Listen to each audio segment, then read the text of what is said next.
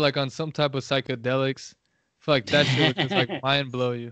Oh yeah, oh yeah. Did you make that background or where'd you get that? So it's a general picture. So it's just some picture. I was looking Oh for a wait, real picture. quick, real quick. Do you Yeah, mind yeah, if yeah. I start the recording already? Did you wait? How long ago did you start it? Just 12 seconds ago. Oh, okay, yeah, that's fine. That's because like I did it, and Yeah. then on top Skype said, "Tell your viewer that you're Mm-hmm. recording Yep. for legal That's why I purposes." like. Yep, exactly. That's why I like Skype. I just felt like we already kind of got the vibe going, so we might as well start recording. Oh yeah, I'm cool with that. But yeah, real quick, that background, where'd you get it from? So it's a picture. So I was looking for a picture of perspective. That I was just looking for random pictures associated with perspective, and this was like an artistic perspective.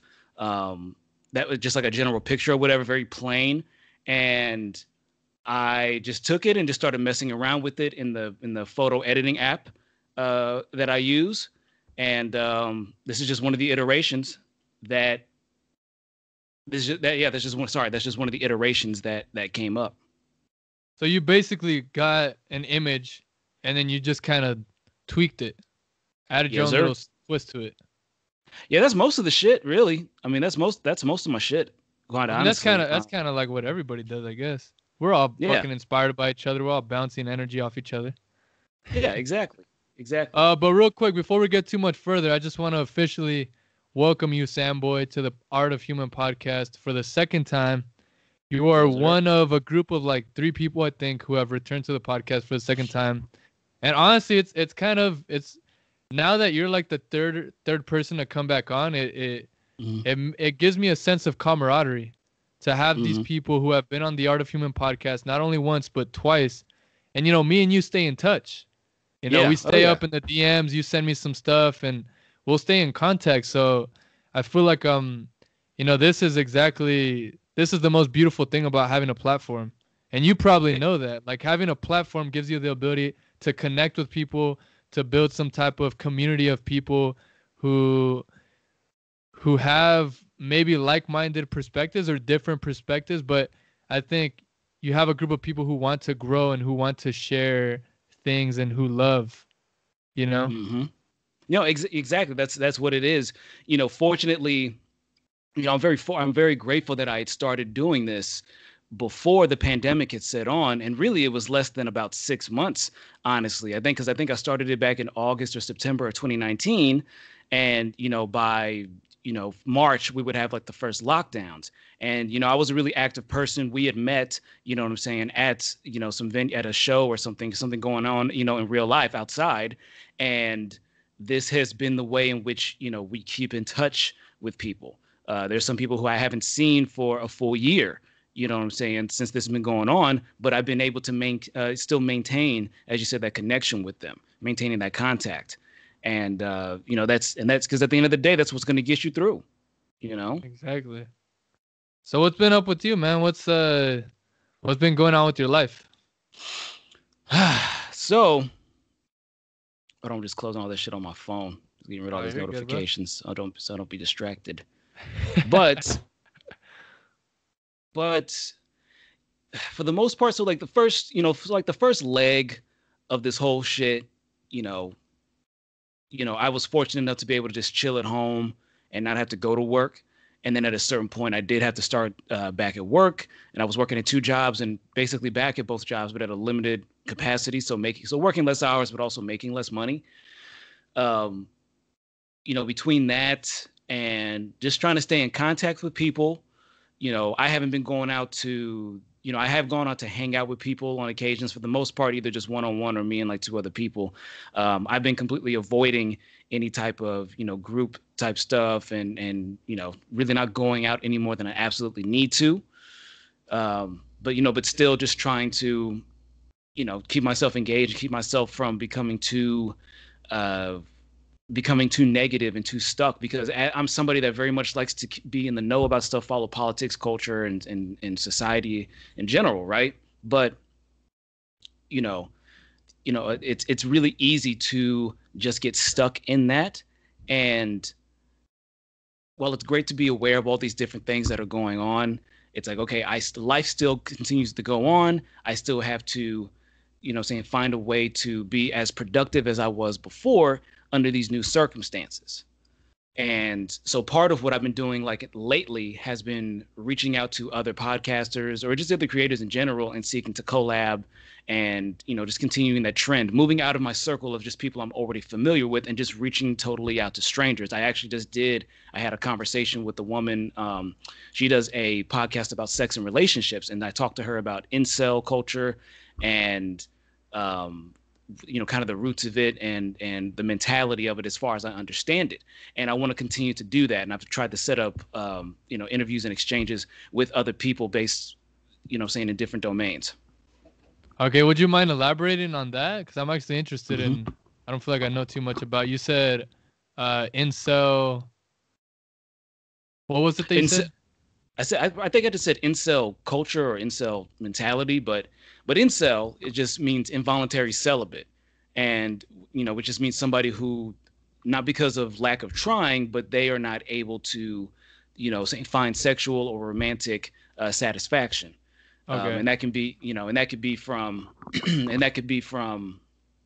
you don't make any good money, so you don't really have the means to go out and, entertain somebody else, let alone, entertain yourself. Because it does take a certain amount of disposable income, to be, actively in the dating scene to a certain degree. It could also be from your location, geography. If you're just in a place where there's just not a lot of people who are actively, on the scene. It could just be, ideology and preferences and whatnot. There's just not a lot of people around there who are compatible with you.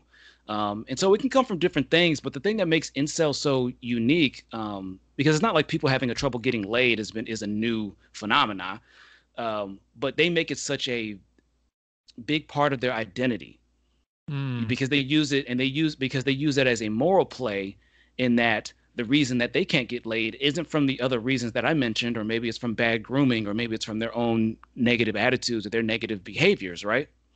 But what they try to boil it down to is society itself purposefully trying to box them out.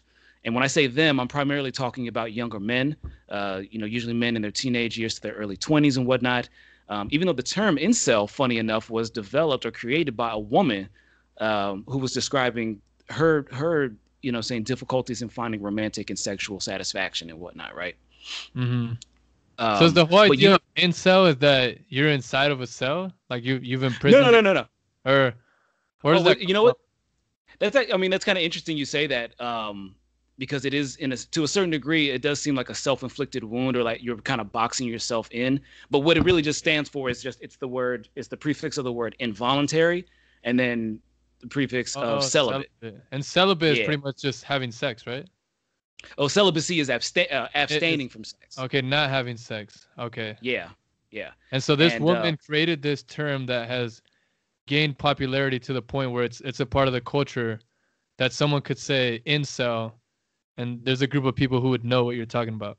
Oh yeah, it's huge. I mean, it was started off as a, it's a thing that primarily existed in the terminology is used primarily in the online communities. Online is, it's very memey, it's very, of this generation and whatnot, but it describes a lot of these angry young men who look out in the world and say, oh, women are just sluts, and, I just don't have the right, genes, or I don't have the right, same body type. They only go after these type of, things right there, disregarding the fact that, compatibility, works in a multitude of different ways. There's people that you can go out with and find satisfaction with that other people cannot, and vice versa.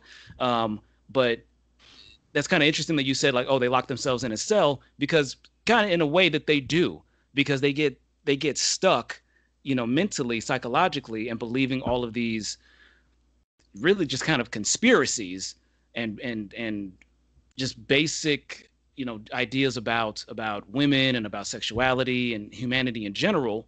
And then they take that term incel. And even though a lot of people won't necessarily call themselves incels, it usually gets diverted into a different label, a different defense. Basically what it comes down to is that they're like, okay, well, you know what? They try to do an inverse hierarchy shit, where it's like, oh, it's my difficulty in getting sex or finding romantic partners isn't my fault. It's the fault of society. Society is in the wrong here. Society is living by, negative standards or destructive standards or shallow standards and doesn't live up to my potential. Therefore, I'm actually the better person here because I'm not getting laid. That's essentially the mentality. And, I don't know if you remember the dude, his name was, I think, Elliot Rodger. He was a young incel dude who went and shot up a bunch of women, his women peers at his school, at his high school. I never heard about that. That was a big incident in I think the earlier 2010s or the latter 2000s. So there was a kid who went to his high school and killed women or killed girls? Went there and killed girls. And when they looked up, his profile and messages and the way that where his mind was, he was what we would describe as an incel. He was somebody who, he's like, oh, I can't get laid, and had all these really negative stereotypes in his mind about how women are and about sexuality and about masculinity.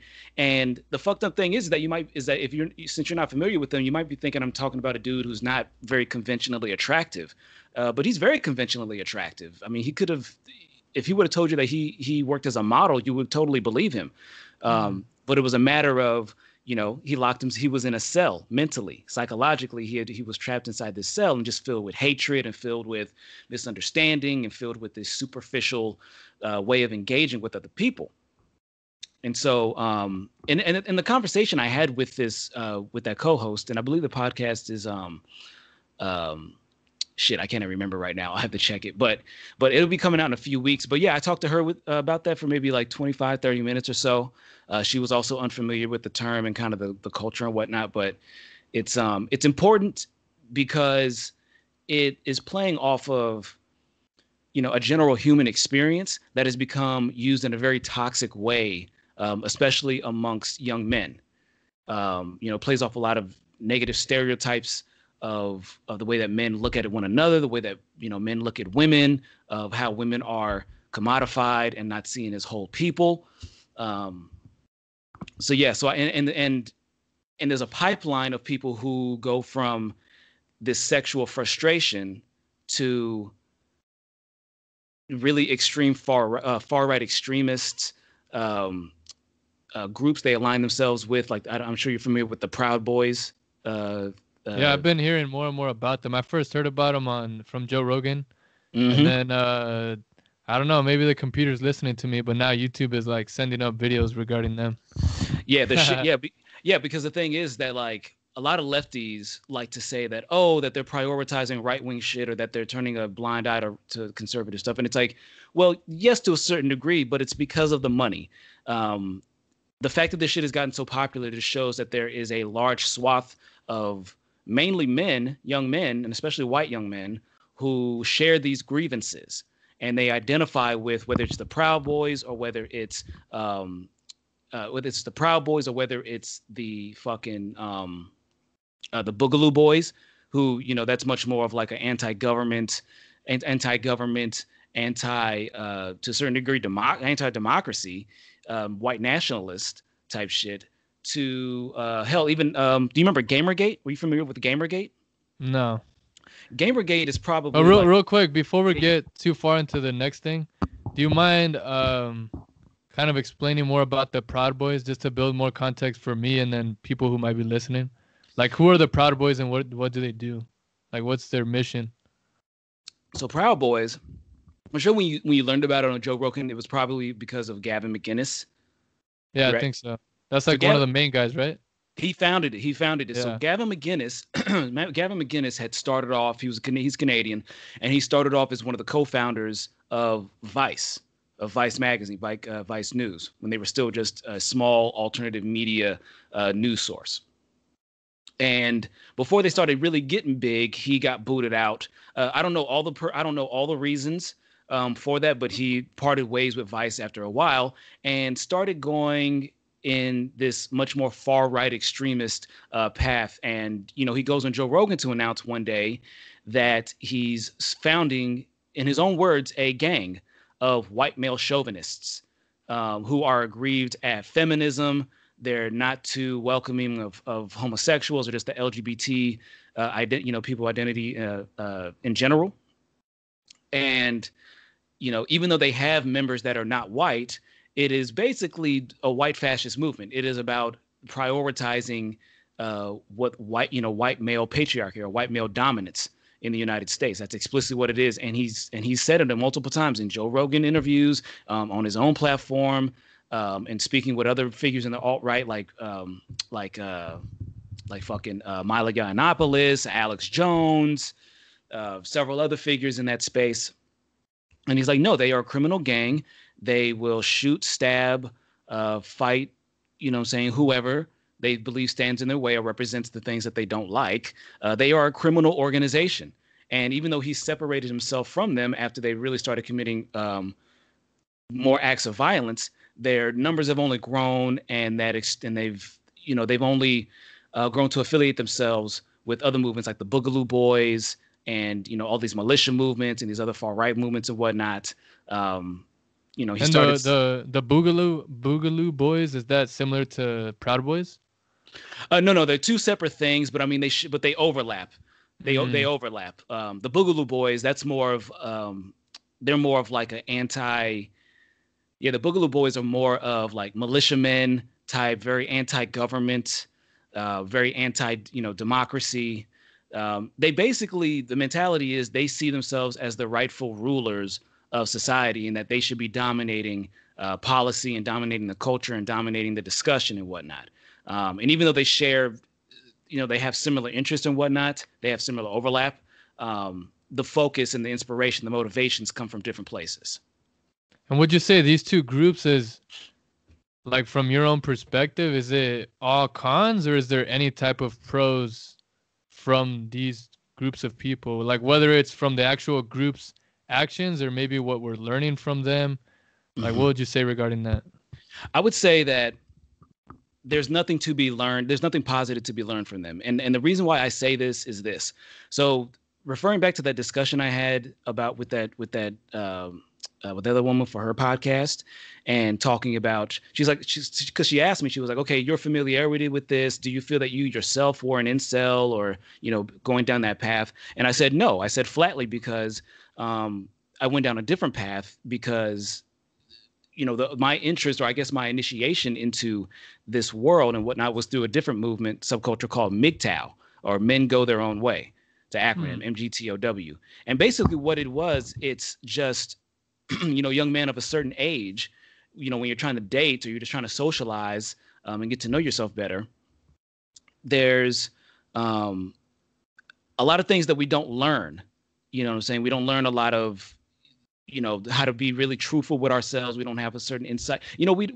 Male grooming, I should say, as far as having that emotional availability, isn't something that's prioritized.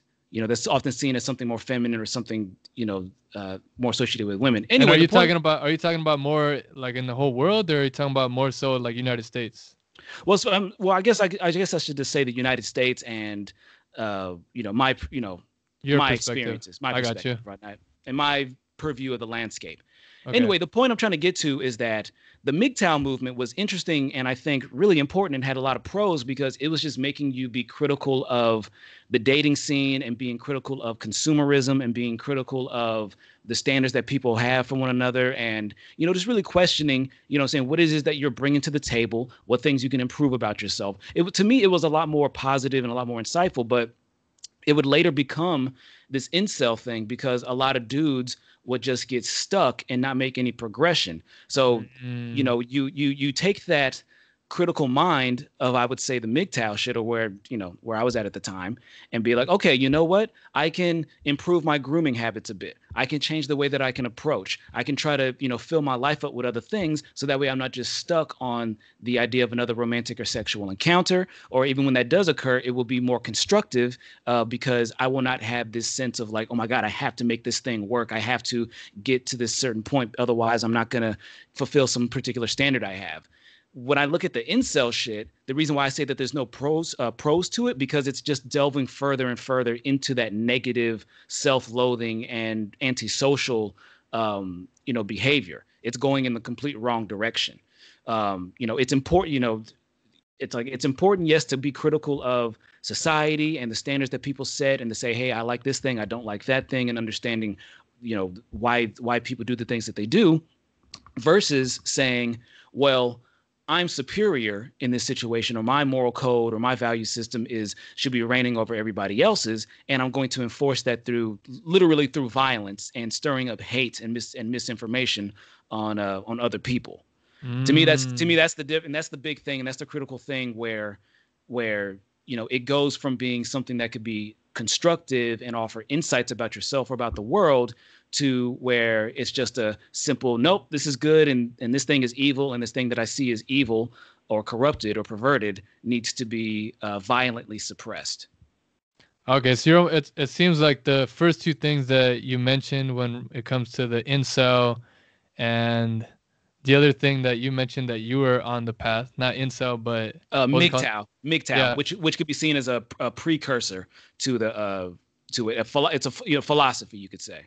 Okay, well, those two philosophies seem to be more about like focusing on yourself as an individual, and like you said, it could have pros depending upon how you use it, and depending on whether you're progressing or if you just get caught up in ideas and not executing things. Yes. But then you're saying that ideas like the Proud Boys and things of that sort, it's just exerting this notion that we're dominant and we're just gonna just do whatever we need to do to prove it to you guys, and we're not gonna really give a fuck. Yeah, and actually, I would say, as a matter of fact, I would say that I would say that the incel. So if we're gonna look at this as a progression chart, and MGTOW is like a neutral one or even a positive one, then I would say that incel is negative, and then like Proud Boys is like super extreme negative. Okay. So I would say that I even look at incel as itself as being negative, because it's only focusing on the cons and very negative antisocial behavior that's destructive for the individual as well as for those around them.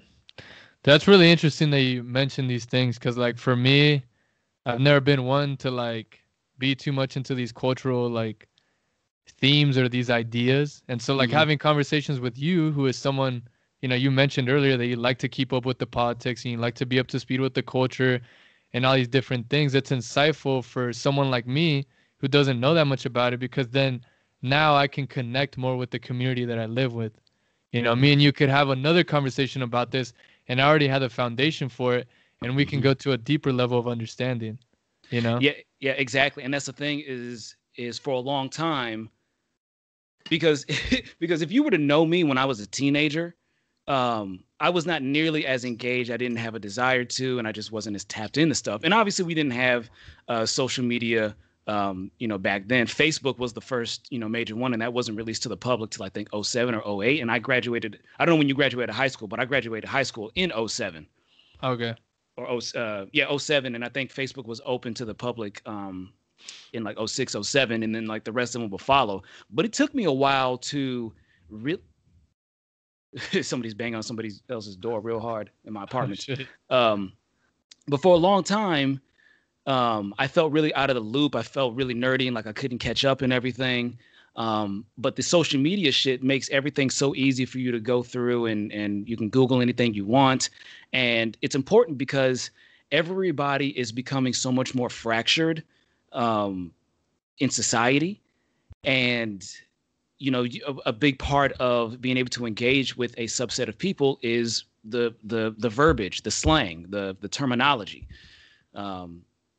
The gab. It's like one of the first things you need to do if you're going to a foreign country and shit is that if you don't have somebody there to interpret for you, then you need to have some level of fluency in that particular language. Otherwise, you're just going to be, so many more steps back, in the way that you try to, engage with others. What does gab mean? Say again. Gab. What does that mean? Gab is just a slang term for like, verbiage or language. Okay. Yeah, gab is just like slang for slang. So do you feel like you were inspired to learn more about the culture because you wanted to be more connected with society in a way? I just wanted to know more what was going on, because you could say that it's a fear of missing out. But I don't think that it's wrong. I don't think that fear of missing out, FOMO, is inherently a bad thing. I think that if you look over and you see somebody's doing some things and you're like, damn, I think I would really enjoy that, or I'm at least curious about it, then yeah, you should go and go and try to see what's up with that thing and figure out whether you're really into it or not, or if you feel neutral towards it. So I would say first it was just kind of tickling that curiosity of mine of just being like, oh, what's this and what's that? But then as you get deeper and deeper into this stuff and you start to see how people's ideas and these messages and these philosophies become expressed in people's behaviors, then you start to realize like, oh shit, this is actually super important. And I need to now start getting the word out to other people who aren't as familiar with this shit. Like I've some of the podcast episodes I've done, I've explicitly talked about, like these militia groups, Proud Boys or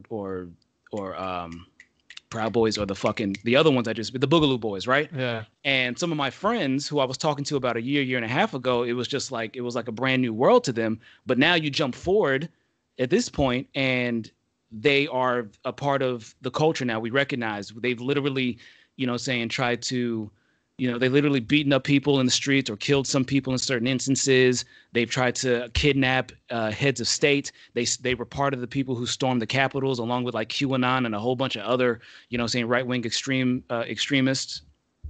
So it's a real thing. These little, ideas and philosophies and shit that started off as just a little kernel, a little tiny subculture or whatever, have sprouted into something that has literally made, threats to elements of our democracy in our society at large. And you being somebody who's intellectual, who's been doing his research, ever since I've met you, you've been someone who's, you've told me and we've talked about it that you like to read upon what's going on. Mm-hmm. What do you feel as a society, for maybe people who might be listening to the podcast, like what can we as loving human beings do to contribute to something optimistic, because like you said that the Proud Boys are doing a lot of these negative things. What can we do as just everyday individuals to help overcome some of that negativity, or to, just push us in a more positive direction? So I would say that there's two sides to it. There's a nurturing side, and then there is a side that is more confrontational. So as far as the nurturing side, one of the things that I've read up about concerning people who fall into religious institutions or cults, or even cults, is people are often, almost all human beings, except for true sociopaths, are looking for a sense of family, a sense of community, a sense of togetherness, and being a part of something bigger than themselves. Almost all of us are going to be looking for this, and people get into desperate situations, or they come up not being conditioned to express themselves in a certain way or entertain certain ideas, or even to put themselves in the company of other people who don't share the exact same perspectives. And so they commit themselves to being in these very shut off communities. And so reading about the people who have come out of it, or how people have been, retrieved or exited out of it, or even hate groups, extremist, hate groups, is that having a consistent connection with a person who is challenging their ideas, but still maintaining their humanity. So somebody may be telling you that they've done really horrendous things, or that they've entertained really horrendous thoughts, have really negative ideas. And while it is important to challenge them and offer them an alternative that still solves the same issues that they're concerned about, but isn't feeding into those negative elements which you see in their identities and whatnot, right? Because you could say, let's take a random issue like immigration, right? Immigration is a complicated issue, that interfaces that goes into our culture, into politics, into our economy, technology, et cetera, right? And so it is justified to have a critical conversation about that. And if you run into somebody who is saying, oh, immigrants are taking our jobs, or that, we need to be prioritizing people first, it's like, while it may be you to be like, no, you're an idiot, you're just a hateful person or whatnot, even though that may be true, it is better to engage with them and say, hey, I understand your concerns. It is important to be concerned about society and culture, and really to understand who your neighbors might be tomorrow and next week and following forward. He said, but did you think maybe that we can confront the issue or deal with the issue with this solution in mind as opposed to this one? And it's not just going to be a one-off thing. It's going to have to be something consistent, and you may find yourself no longer willing to entertain or be as empathetic to them if they don't make certain progression, right? But long story short, that's how I see that end, the empathetic side. It's providing solutions. It's identifying the issues, that concerns that people have, and offering an alternative solution that doesn't feed into the negative behaviors which you see in them, or the negative values. But then you have the other side. You have the confrontational side. You could say the warrior side. You got to have the poet side and the warrior side. The warrior side has to kick in because some people have made up their mind that no, I know what I want. I want the supremacy. I want the domination. I want the suppression of people who I don't like, and I'm willing to use any and all means up to murder in order to bring that about, to make that happen. And that's the moment when, you know, we have to recognize that diplomacy is not going to get us very far. Philosophy is not going to get us very far. We have to just confront them. We have to confront some fire with fire. Simple as that. And that doesn't always mean like, oh, if somebody has a gun, then you don't go and grab a gun or whatnot. But there's a thing that's gotten really popular over the years, doxing, where people, you know, they release personal information about somebody, where they may live or who their associates are, blah, blah, blah, blah, blah, right? Now, obviously, there's a lot of ethical dilemmas with that shit. There have been bad calls, and people have gotten doxxed that were wrongfully said to have done things which they didn't do, or associated with people that they did not associate with. And it's very, you know, it's fucked up when that shit happens.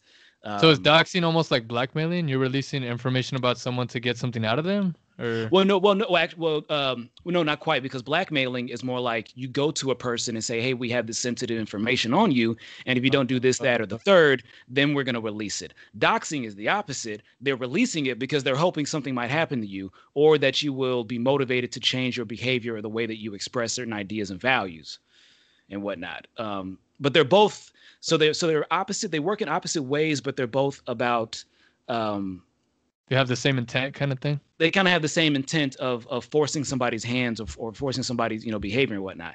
And it's something that, you know, people on all sides of the aisle, that people do for all sorts of causes and whatnot, right? And I think in an era when people have become so, when we recognize how much our institutions fail us, not because the laws or the rules or the things are bad, but simply because the people who are in power and have the authority to make this call or that call are simply not fucking doing it. There's before I go down on this other tangent, but I think it's important. I just want to say that, yeah, that's the way I kind of look at it. And how do you deal with these situations when you deal with people, whether it's just espousing negative viewpoints, or even just making really nasty jokes that you think have a really nasty underpinning to them, or engaging in really negative behaviors. You have to be able to recognize the severity in those people of how much you want to tap into the poet or the philosopher or the diplomat, and how much you need to tap into the warrior and the confrontational side. But to me, I see that as like, to me, that's the main thing, is bouncing back and forth in between, like, okay, you know, how do I move, you know, saying in this situation, because there could be further harm. We see that these ideas motivate people's behaviors, and that these behaviors have harm to everybody. You know what I'm saying? And I think real quick, just to kind of add something to what you're talking about this balance between the warrior and the poet. Mm-hmm. I think something that I've learned, and I feel like I've observed amongst just observing other humans, is that's why it's so important to take the time to build self-awareness, because then you could learn, like, am I more of the poet or am I more of the warrior? Yes. You know what I'm saying? Because if you try to be one of them to an extreme level, but you're in fact naturally more of the other one, then you're going to struggle, and there's going to be a lot of resistance when you try to be that thing, because it's not really the character that you are.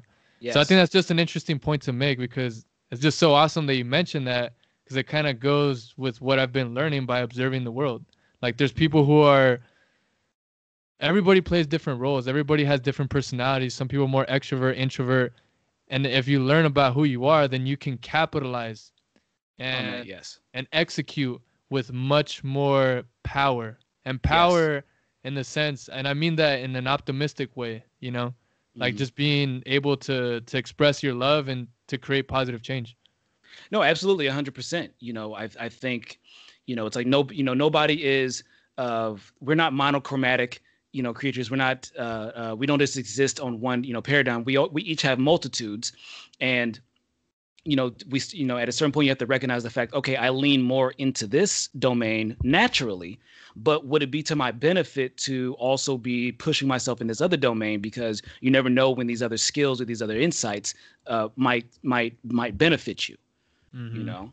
But going on that tangent of power, because that's what I wanted to get to, so I'm glad you said that, is so in the realm of politics, I'm considered somebody who's very left wing in my values. And left wing versus right. Left wing is typically seen as, and I'm talking about somebody who's either considered just left of center to being the most leftist, from like liberals to like anarchists and shit, right? But left wing just in the sense of believing, hey, the benefits of technology, the benefits of the economy, the resources and everything should be distributed as fairly to people, especially to those who are laboring, as possible. And ultimately, we should be trying to create a society that is rewarding for those at all levels, not just those at the top or part of an elite's, or that aren't a part of some elitist group. And then also progressive socially and culturally, in that pro women's rights, pro LGBT rights, pro choice, very embracing diversity, multiculturalism, and all that good shit, right? And power gets demonized and looked in a very singular fashion amongst people on the left, where they talk about power as if it is inherently a negative thing. But at the same time, we're constantly struggling to get power and figure out the most effective means on galvanizing like-minded people and getting others on our side. People who identify as left-wing or progressive, we're a minority in the country, and while we have some leverage within like the democratic institutions to a certain degree, they can just as often just wave us off. So when talking about power, I feel that a lot of people do themselves a disservice by not recognizing, as you said, you could say optimistic power. They don't recognize when power can be good. So talking back about like the whole doxing and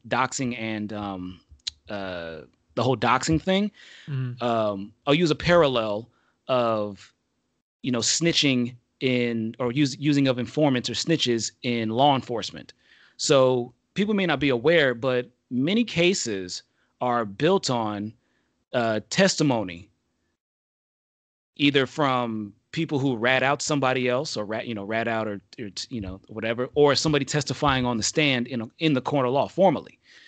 And there may be secondary, be other evidence that is submitted to add further context and really just kind of bolster it. But for the longest time, when there was no evidence, testimony is seen in several occasions as being enough. So Well, testimony is pretty much just someone else saying they were a witness of what happened, pretty much. yeah, testimony that I was a witness to this, I see this, or I know that person, and blah blah blah blah blah. Okay. Affidavits are also they're considered like affidavits are also just a form of like written testimony that's submitted by somebody. But it's all basically the same thing of somebody else saying that, yes, I verify who I am, that I saw so-and-so do this, or in this, place where this thing was going on. In any case, there's ways clearly in which all of these situations can go wrong or go right, where depending on who's in power and what the stakes are, that, say, for instance, somebody gets sexually assaulted, right? And the police get they get the sex kit or whatever, right? But then they leave it just in storage and they don't submit it as evidence in the court, which is something that has happened. There's been rape kits that were discovered to have either been destroyed or just been sitting on ice for decades that could have proved, saying that a sexual assault victim was actually truthful about whatever happened to them.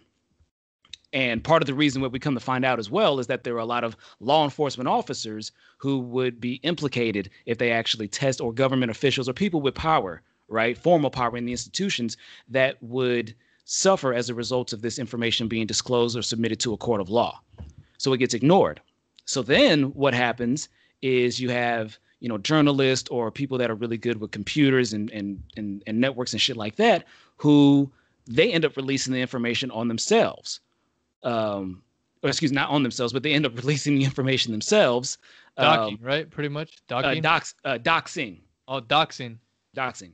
So they end up releasing the information on themselves. And while it may be illegal, technically in the court of law, it is actually serving a much more end of optimistic power, or seeking justice for these victims, and bringing those whom we entrusted to be in charge of these institutions and follow the laws on the books and everything, and make them accountable, keep them honest.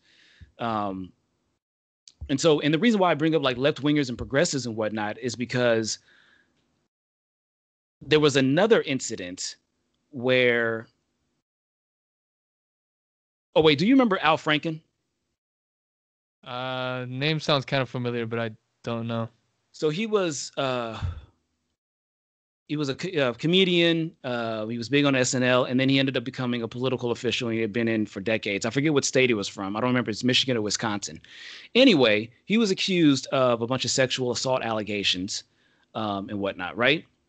And this was just around the time of an important midterm election that was going on in Alabama, right? And it was going to be way too close than it should have been, right? And the Republican in the race was a child predator, a child predator and a sexual predator, right? But he was still doing really good in the polls.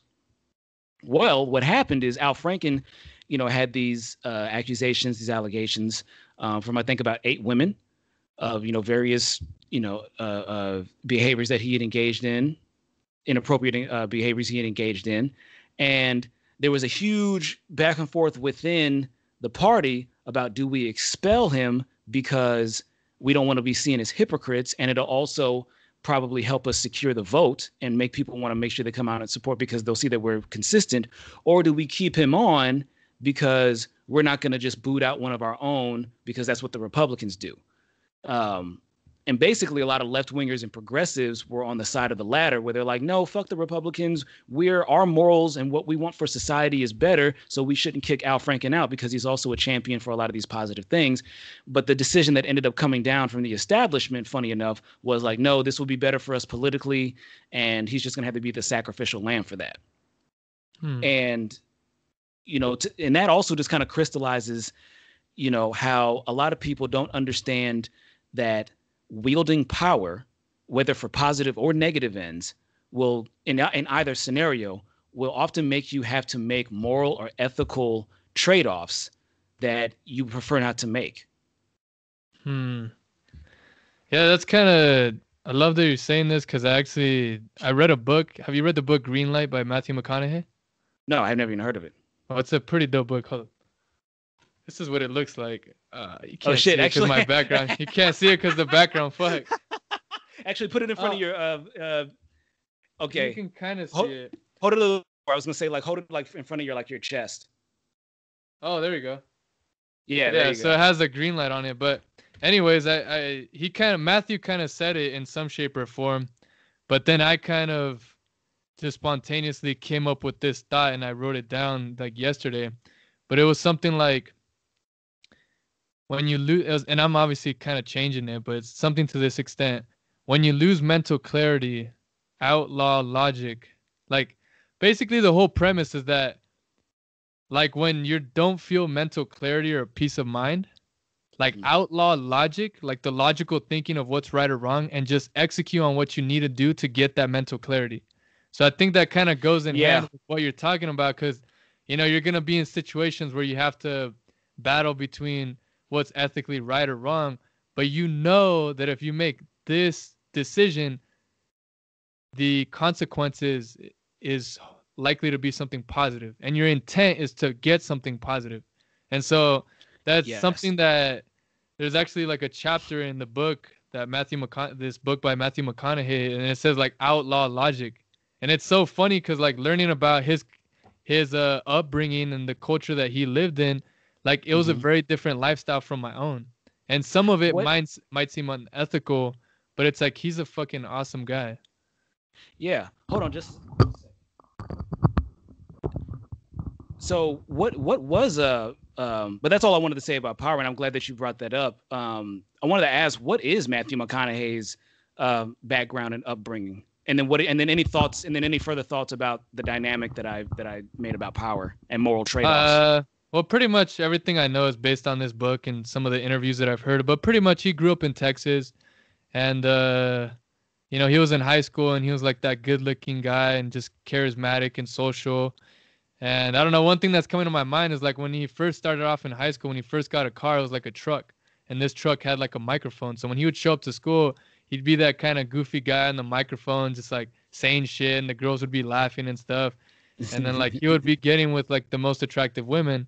And then all of a sudden, like one day, he decided to buy like a Nissan, like a Z, like a 350Z or something like that. Because he thought that this car would give him he would appear more attractive to women. And so he buys this car, but then all of a sudden he loses his flame. He loses that heat because he didn't need to try. He was just kind of kicking back on the car and expect the car to do the charm. But the reason the women liked him was because he was that goofball. It was because he had that truck who they would go off-roading with.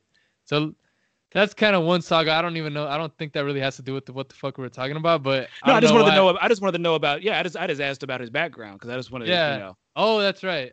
So he's kind of like that character in Texas, and then so he kind of builds context for you in the book, kind of starting off telling about his background, his parent dynamic.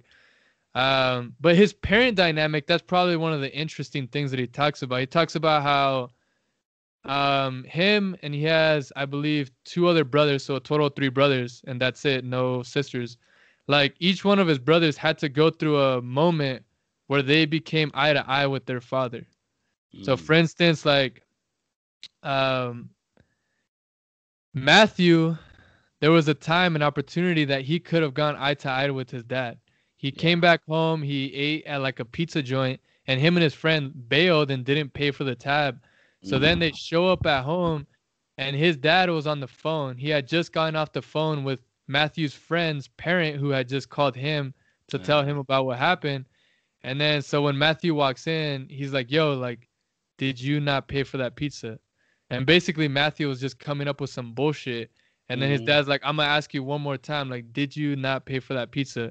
And then he fucking pussied out and like lied again. So his dad basically like fucking like punched him to the ground. And then his dad was like, now you punch me. Like, you know, you have so much balls, like fucking punch me. And then Matthew just ends up crying and going to the corner of the room.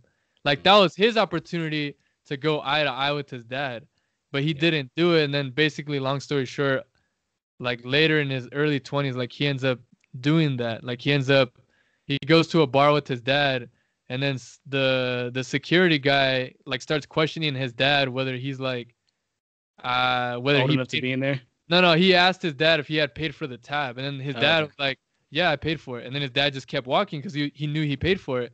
Right. And the security guy was like doubting his dad, or like maybe put his hand in front.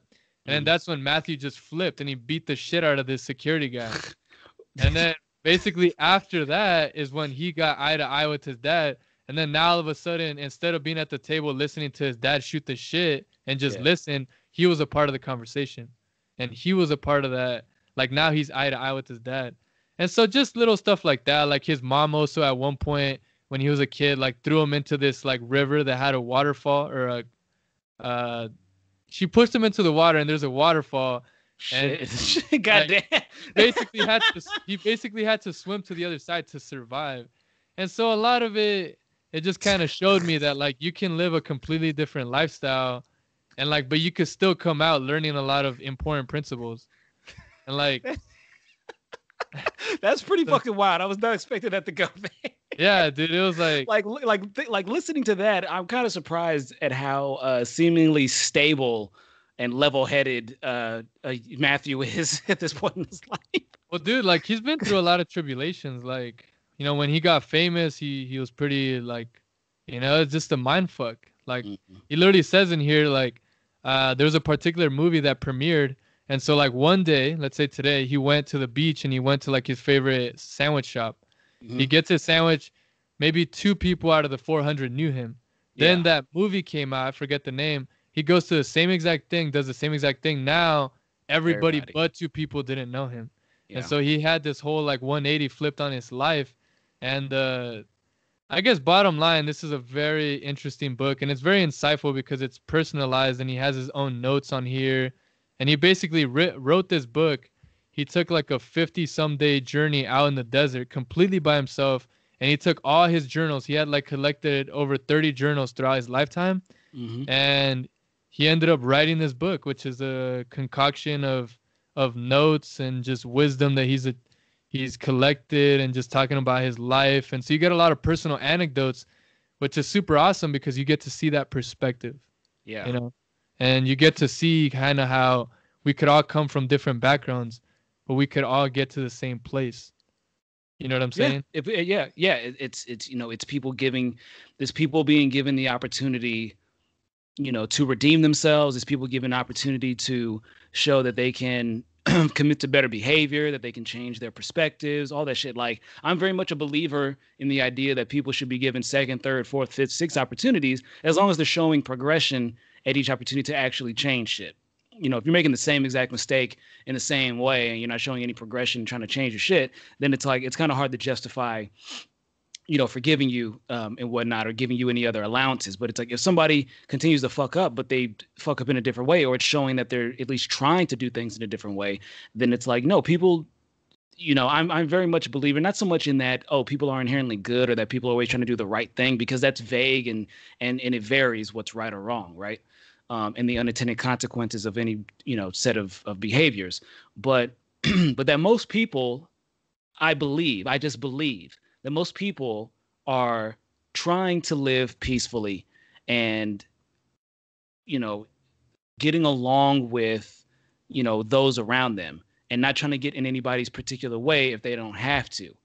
Um, Problem is, you can set up a system or set up a society or culture and expectations where certain behaviors, negative behaviors, are incentivized versus positive ones.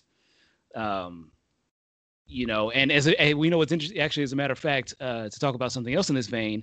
Actually, did you have anything else to say about like power and moral trade-offs Nah, we could beyond just that? keep going with what you're saying. Okay, okay, cool. Have you been keeping up with the GameStop? Oh, excuse me, the GameStop market issue? No, Have you caught any GameStop, glimpses of talking that? about legit the store, right? GameStop? Yeah. So Uh, GameStop has been having a lot of financial troubles and whatnot. Several years, closing a lot of retail locations, firing employees and shit like that, right? And their stock price is plummeting. Well, there is a practice that's known as fucking short selling, and it's when people in finance, in the markets and whatnot, they will bet, essentially they're gambling that a company will continue to lose value, right, based on their stock shares. It's basically betting that a company will fail, you know what I'm mm, saying, or will do worse business. And it's super fucked up, it's super unethical, but it's fully legal. And people make billions and billions of dollars betting on the demise of companies going out of business or people losing their homes. This was part of the reason, a big reason, for the 2008 financial crisis, when so many people lost their fucking homes, because all these wealthy financiers and these banks and shit are doing all these bets and gambling amongst themselves and fucked it up. And then the price got paid not by them, but by regular people. Retail investors is the term that they use. Anyway, what's happened with GameStop was basically the same thing. That you had a bunch of hedge funds, which are these large cooperations of money and resources and shit by these groups or individuals, betting that GameStop, making billions of dollars, betting that GameStop is going to be going out of business and losing more value. Well, what happened is a bunch of Redditors from the subreddit Wall Street Bets or something like that basically got together and said, we're going to make these hedge fund motherfuckers lose billions of dollars, which they did. And they did it by going and inflating GameStop stock value by buying it up. So essentially what they did is that they fucked up the temporarily, they fucked up the short selling attempt by the hedge fund managers and shit who were betting that GameStop's value was going to continue to go down, which is how they earned their money. But it started going up. And so they lost, I forget the exact number, but there's billions of dollars that got lost out of it.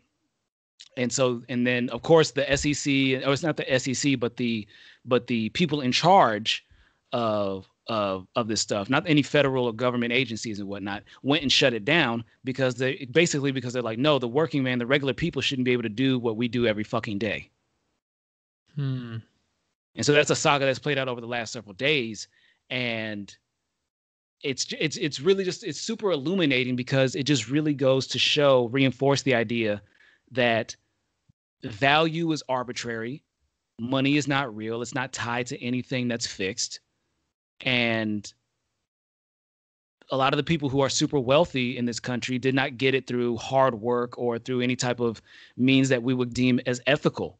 It was literally gambling with the lives and pensions and you know, the little bit of scraps that people have who are working class. If they have, you know, benefits like a pension or a 401k or health insurance and shit, you know, or they're the first generation in their family to own a home or own property, own land. You know, these people, they gamble with other people's lives and shit every fucking day. And then they go out here and they lose a small fraction, a sliver of their total wealth, you know, and they went and shut it down immediately. And do you think these wealthy people who are betting on the demise of these businesses, does them betting actually influence the business to go downhill at a quicker rate, or does their betting influence the fact of the business going down itself? So I don't know the shit, you know, I don't know the shit that deeply. I've only become familiar with some of these terms or what they really mean in these last several days. So I won't, you know, I don't want to make any, you know, bigger statements or speak outside of my understanding.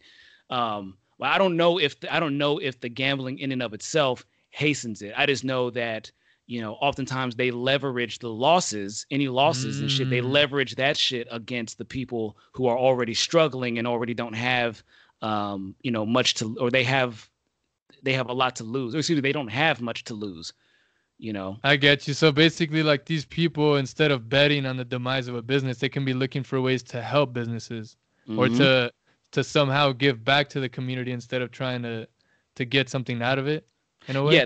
They could be doing that. They could be doing that, but they earn a lot of their money through, you know, really shiesty, fucked up means and passing the bill down to, you know, middle class and lower class working people. And so this was an example of the GameStop shit for the temporary moment that it lasted, of them being able to make these companies and these groups and these hedge fund, you know, pieces of shit, make them lose some of the money that they've gained through this really destructive means. But it does go to show again that, like, yes, this shit is arbitrary. The stuff that has value is what we say it does. Almost none of this shit has an inherent value. Nobody really knows what the price of anything is worth because none of these prices really mean anything, you know. And that's not to say that we shouldn't care about the economy. We shouldn't care about what's going in and what's coming out. But in terms of a lot of the shit that is seen as complicated or beyond our understanding really is pretty straightforward. It's not as complicated as they try to make it seem. So what is it that you're saying is not that complicated? What I'm saying is so because all of these Redditors decided to just go and buy up stocks of GameStop and everything to buoy the price of it, to buoy its value, right?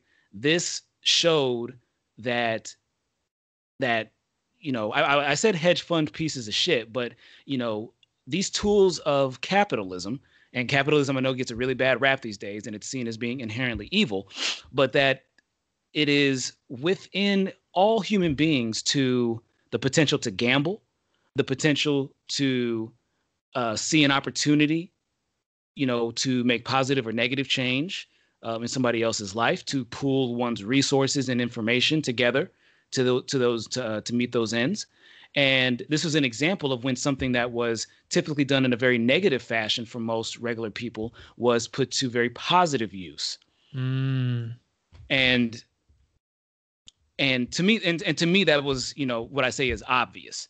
You know, is that this isn't such a huge, this isn't something that you need a degree to understand. This isn't something you need to be in a special clique to understand. Anybody can download the right apps, or, you know what I'm saying, if you have enough money to you know, contact the right people and put in these orders. It's a open, you know, a lot of this stuff is publicly shared. Anybody who has enough money can go and buy shares of these companies, yada, yada, yada. And at a moment's notice, you can deflate or inflate the value of anything. Dude, that's pretty interesting. I think that's a good thing for you to mention as we're starting to wrap up, because I think, you know, it kind of goes to show that anybody could have the potential to have an effect, you know, amongst society, but also just to demonstrate that like you can empower yourself by making decisions that are going to be optimistic. Because I think that executing on things that are positive, it inadvertently feeds yourself positivity. Making a decision that is with the intent of love and helping other people, it inadvertently feeds yourself with that kind of love right back at yourself. And then it gives you more confidence to then continue to be on that trend, you know, and be strong enough to tackle things that requires more courage and more knowledge and more awareness and more experience, you know? Yeah, and it's very challenging because a lot of people feel that doing the right thing or doing something that's positive for others should be inherently easy, or that they should always be feeling good. And you know what I'm saying, it's like, no, it's very difficult to do the right thing because, quite frankly, there are plenty of people who recognize what you're doing, and for whatever their motivations are, whatever the inspiration is, are anti you. They are anti. They are against you. You are for, you know, diversity, or you are for multiculturalism, and different peoples from all over the world collaborating and whatnot. And there are people that are like, no, this land should only be for certain people. These resources should only be for certain people, and they are willing to kill over that.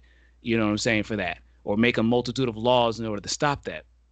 And so it's like doing the right thing or doing something good and positive for yourself or for others will be difficult. It will be stressful. It can make you anxiety ridden. It can make you, you know, it can be tedious. It may require you to do a bunch of research and to try to understand the details of something that is really outside of your comfort level or outside your primary interests. But it is necessary.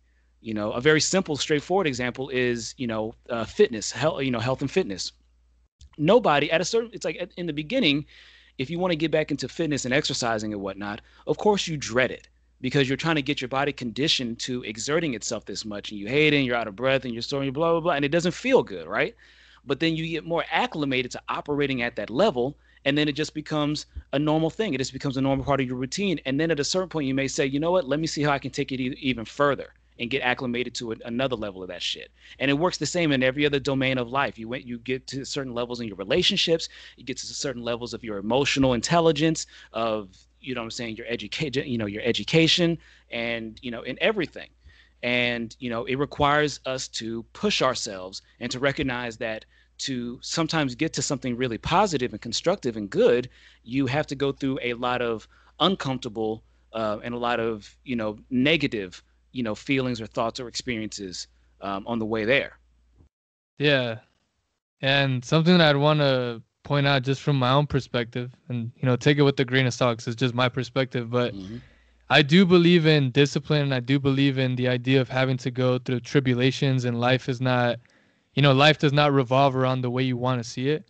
But I also do believe that if you, and I know this term might have a weak connotation, because in reality it does make you, in a way, you do expose yourself to be weak.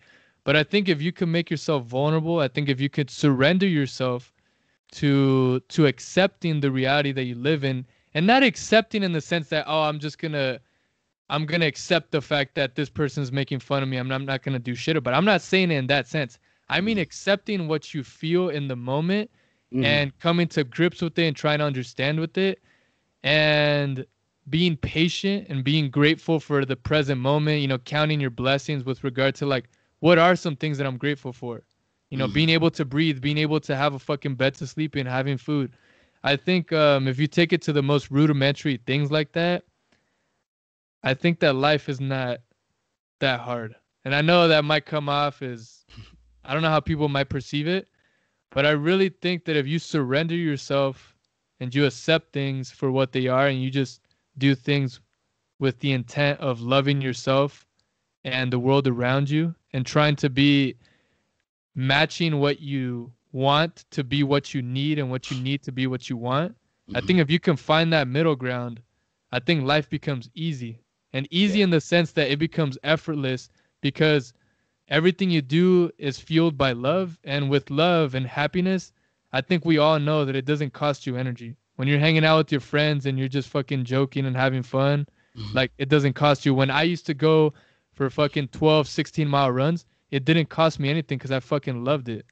And I know you could relate too with all the research and shit that you do. Like I could tell you love that shit.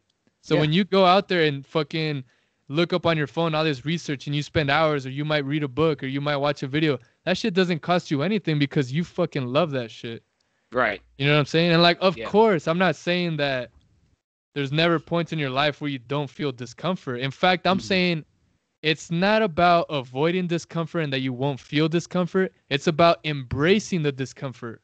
Yes. Embracing it. That's the part that I feel isn't talked about enough in society. It's all about the grind, and it's all about avoiding the emotions, and it's about just writing it out. But it's like, no, like, yes, there is tribulations, but it's about embracing them, not just fucking surrendering and slaving yourself away at the fact that this is just terrible and my life's gonna suck and I shouldn't feel good.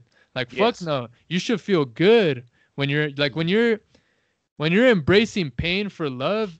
It feels good. You know what I'm saying? Yeah, no, like you know what I'm saying? Like if I like when I go and, you know, the other day, like I went on a 17-hour fast or something like that, I feel good to be disciplining myself. Yes. Because I wasn't that grateful for the food that I was eating. So when I feel my stomach kind of turning because I'm hungry, it feels fucking good.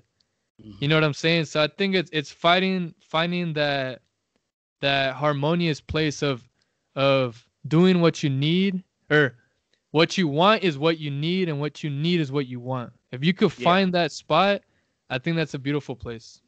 That's the dichotomy. You know, that's it. You know, it's that balance of, as you just said, the things I want to do and the things that I gotta do.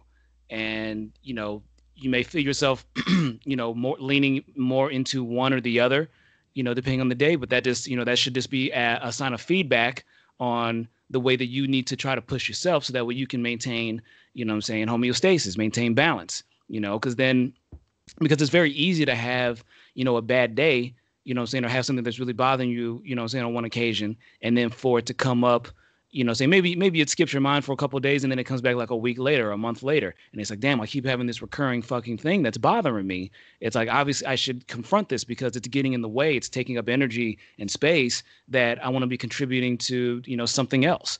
You know, it's clouding my vision and not allowing me to see, you know, the potential for, you know, other shit going on, you know, or something that could be, you know. So exactly. I definitely feel you on the, I almost thought you were going to go into, because I'm glad that you said that you specifically mentioned embracing discomfort, because you know, there's definitely like a culture of toxic positivity that's trying to counter the cynicism. It's like, it's easy to be cynical and shit, but then there's also these people who are just like, no, just, you know, just smile. The more you smile will actually make you happy, will make your life better. It's like, no, if you're behind on your rent, or if you don't have enough food in your fridge and shit, like no amount of smiling is gonna, you know, say make you secure in those fashions. You know, but if you do happen to have those things, or those things are within reach, or if you have to push yourself in a certain way in order to attain other, you know, other resources in your life or relationships, or to put yourself in proximity to certain things or places, you know, that's what it takes. You may have to lean more into pushing yourself on the things that you want, or you may have to push yourself more in the degree of doing things that you just absolutely have to do, or that are productive, conducive to getting you to where you want. And you just gotta, you know, you gotta be able to juggle. You gotta be able to juggle that shit. You know, we all do. Exactly. Yeah, man. I wanted to move on to my last question for you. Yeah. And it's the question that, I don't know, this has to be like the 4th consecutive podcast where I'm doing this. But it's pretty theme, much, man. and I think I actually asked you when you were on the podcast last time, if you could convey a message to the entire human race, assuming every human being could understand you, what would be your message for the human race today on January 29th, 3:10 p.m., 2021, California time? Shit, it's 3:10 already. You're like, damn, it's 3:10. No, that's fine. That's fine though. I'm glad we started earlier. So my message to all humans, if they could understand me, is there is no replacing one another. There is no replacement for human interactions, and we are not obligated to always like one another. We may not always be obligated to enjoy or even condone what each other is doing, but we should each be able to find a way of keeping this human project going, of keeping human civilization, human species going. And on the other token of that, the other side of that, we should be on the watch for those whom are seeking to throw a wrench in the works or are trying to consolidate the benefits of human labor and human activity for themselves or for a select group. These things that we do and create should be either available to everyone or they should be available to everyone, saying at all times. And anybody who is trying to come in and say that there should be exclusions about who is allowed access to resources or information or human decency and behavior and consideration, they are a problem, and they are antithetical to any type of optimistic or positive result of the human project. All right, man. Thank you so much, Samboi, for coming on the podcast for the second time. I've really appreciated this conversation, like the last one, and I look forward to continuing to cultivate this friendship, and like we talked about at the very start of the podcast, just building this camaraderie and having these discussions, which I know is basically encompassing everything we're talking about. Yeah. Everything you just said, like, this is what we're doing. We're living it right now. So I'm really glad. And, there's going to be people who tune into the podcast and who are going to listen on. So, yeah, man. Yeah, man, I appreciate it. Thanks for having me. I'm definitely going to have you come on to my podcast as well and reciprocate. And, I look forward to continuing this and keeping, this portion of the human project, this little slice of the pie that we have to work with. I'm looking forward to seeing how it further develops. Sounds good, man. I'm going to stop the recording and then we'll officially say bye. Yeah.